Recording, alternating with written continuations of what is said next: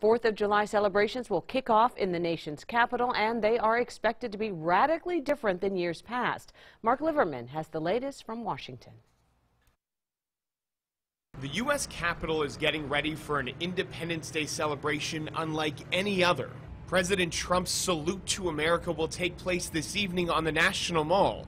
It's expected to be a show of strength, with the U.S. military playing a starring role alongside Mr. Trump. Warplanes will conduct a flyover of the Capitol, joined by aircraft from the presidential fleet. Part of the problem is we have no idea what the costs are. The expense isn't the only thing being criticized. What we're about to see is an all-day partisan political extravaganza featuring Donald Trump. Mr. Trump insisted it will be worth it, writing on Twitter, "The cost of our great salute to America tomorrow will be very little compared to what it is worth." The Pentagon and the White House have not said what the event's budget is. The National Park Service has reportedly diverted some $2.5 million from a fund normally used to repair and improve facilities around the country.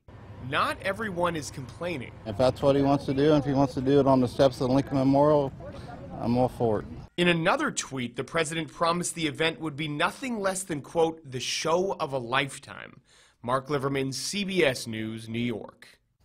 The Salute to America gets underway at 3:30 p.m. our time.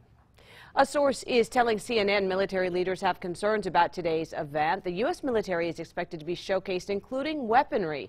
And the president has already launched his re-election campaign and is expected to deliver a speech. The Republican National Committee is also distributing tickets in a special VIP area.